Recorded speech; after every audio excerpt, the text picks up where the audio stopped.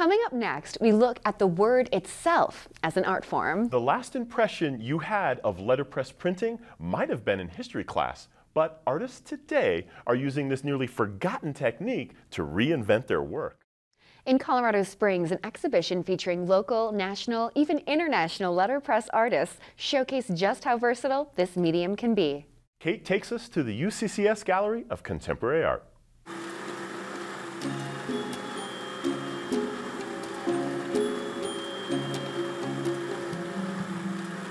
Letterpress printing is the slow, tactile way to engage in printing and language that's an antidote to our digital world. The type, the ink, there's a smell, you have to stand up, you have to roll.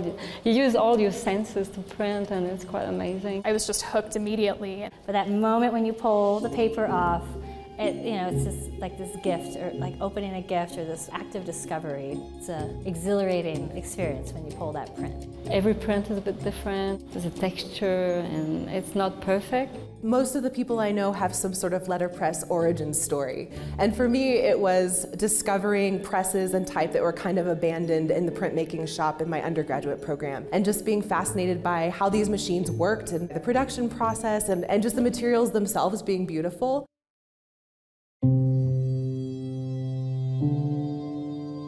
There's something that's meditative about setting type. You become really focused in this way that kind of drowns out the world around you. I like printing. I just love it. I just turn off every device, and it's my Zen moment. Like, I just print. Letterpress dates back to, I think, that fact that we're all taught in elementary school about the invention of the Gutenberg printing press in 1440. And then that was the establishment of using movable type in order of production of books, paper ephemera, broadsides, handbills. And then there was the industrial age, plate on plate, and then to go a bit faster, like a cylinder on plate, and then it was cylinder on cylinder to go faster and faster for newsprint, for example. So we lost a lot of quality. And that production process actually continued pretty late into the 20th century. And that's when many institutions sold off quite a bit of their letterpress materials because of the movement to digital production. And there was a resurgence of letterpress as more of an artisanal form or an experimental form headed into the 1980s and 90s because of the surplus of cheap, accessible materials. The advent of movable type, the democratizing of communication, that's all embedded in this show. I was looking at this exhibition and thinking about people who were either doing something interesting with the method of printing itself or with some of the historic visual language and forms. I think it gives a very good variety of what's going on at the moment in letterpress. So we have Amos Kennedy printing these super cheeky, amazing broadsides and just playing with that historic broadside poster form that we're all really familiar with. And then Anne Lubin works in the same vein, where she's blowing up the broadside into these huge quilted constructions that kind of create these larger-than-life narratives. And then David Wolski is more on the technical side with the printing process, where he's created this process he calls isotype printing that allows him to print only one isolated area of the piece of type. And then Judith Poirier with her printing on film. I don't know anyone else who's doing that.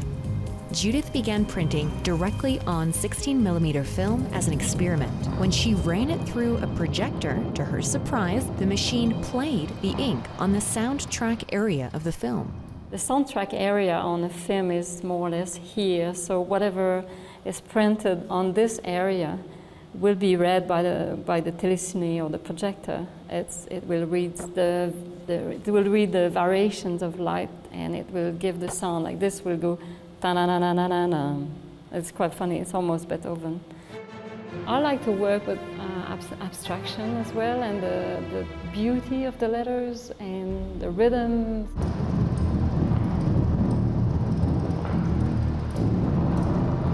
I began as a textile artist, also working in printmaking media.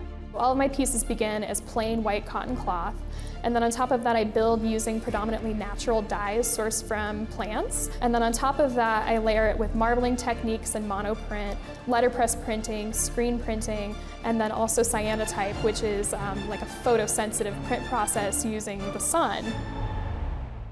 And then we have our two local presses that are represented, Ladyfinger's Letterpress with their series of protest posters representing freedom of the press and the power to have the press as a representation of your own voice.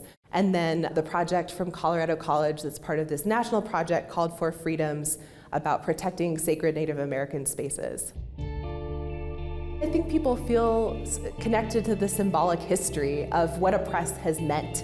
It's the power to distribute information. It's the power to have your voice heard. I think it's 21st century and it's fun to do things that talks to you now, but with this old process, like to reinvent the tradition in a way. It's not presses sitting in a museum all lined up or type sitting unused in a case.